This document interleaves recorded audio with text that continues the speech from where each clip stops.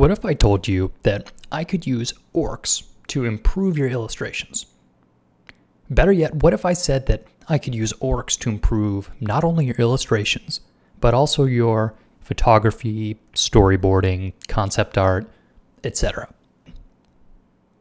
The answer is going to take a little while to explain, so I'm breaking it up into an ongoing series of videos called the Principles of Design. And we're going to use orcs to explain these ideas. To get the ball rolling, I'm sure you're familiar with taking photos. And unlike making a painting or a drawing, here the creative act is framing or capturing objects that you see through the lens. So taking this still life, for example, I can take these objects and move them around.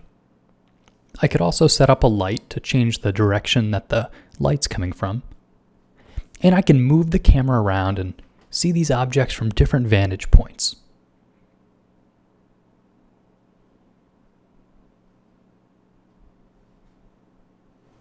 But you might not be a photographer. Maybe you want to draw castles and dragons, and they're hard to get in front of a camera. So far, all the videos in Ctrl+Paint have dealt with painting technique, which is to say, how to make brush marks, how to control your edges, and paint realistic surfaces. But none of the videos have really dealt with composition, the arrangement of the image, like how many arrows should be shooting at the castle wall, and from what angle should this image be drawn at all? Well, the truth is that every image is the intersection of both technique and composition. So while you've been practicing your technique, know that those skills are in some ways separate from composition.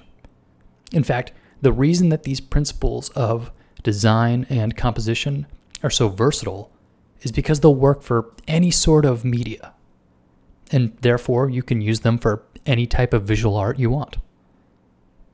All right, so you might be asking, when do the orcs come into play? Well, I said that I'd be able to use orcs to improve your illustration. What I'm really going to do is prove the point that technique and composition are separate skill sets, and do that with the orcs. As in, to practice these skills, you don't need to do any of the drawing yourself, just the arranging. So I'll provide the orcs, and you arrange them into cool compositions.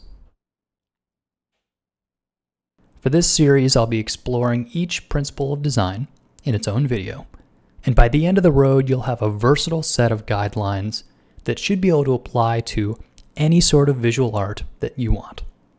Thanks for watching, and stay tuned for the rest of the series.